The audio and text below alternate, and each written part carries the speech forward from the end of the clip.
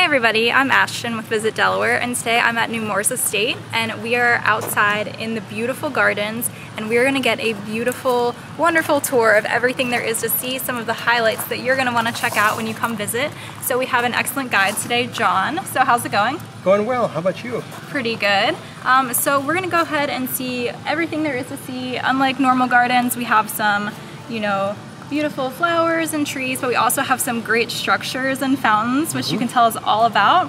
So let's go ahead and get started. Great. Well, welcome to Nemours Estate, and I'm happy to show you around. Mr. DuPont, Alfred I. DuPont, who developed the estate, started in 1910 developing the gardens around the mansion.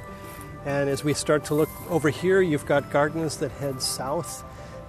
There's the Four Borders Garden and the Southern Garden. And then looking back up this way towards that wonderful gold statue, that's called Achievement. This is called the Long Walk. We are in really the midpoint of the garden areas. This big structure here with the columns, this amazing structure called the colonnade, and it really divides the garden. It's a monument to, at the one side, Pierre Samuel DuPont de Nemours, and on the other side, René DuPont, the founder of the DuPont Company. There's at the center of the fountain there is the Statue of Achievement with a man and a woman. That's 24 karat gold leaf over the iron base of the sculpture, done by a man named Crenier in 1927 as a gift of Alfred to his wife Jessie. Alright, so we've checked out the gardens, and this is a place we definitely had to stop. It's a Statue of Achievement, and it's beautiful, it's golden, and it's gigantic, so I think we really need to get a selfie with this one. So 3, 2, 1.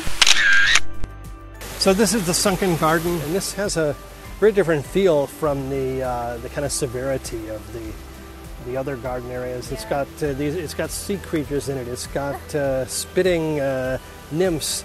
It's got little forecourt areas with fountains. It's a very different feel, kind of a complement to the rest of it. And then looking out at the last thing that they designed, which was the Temple of Love with the goddess Diana statue standing in there.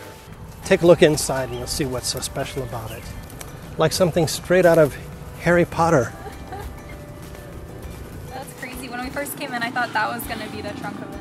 It's about 100 years old. It was planted in 1919, as best as we can tell, and it's this remarkable beech tree that get this kind of weeping effect, and the limbs actually grow down into the ground and come back out. You just feel like the trees are going to reach out and embrace you or spook you. Yeah. We've had storytelling in here with kids, and it's just a wonderful setting for that.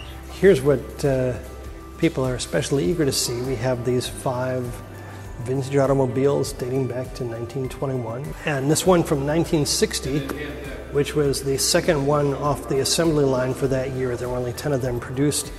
The royal family got the first one. Thank you so much for following us on our gardens tour at Nemours Estate. And we've covered a lot of ground today, but don't let that be too intimidating for you, because you can actually take a shuttle tour and catch everything right on the shuttle. So thanks for following us today. We hope you learned a lot, and that we hope that you go ahead and plan your visit to come to Nemours really soon.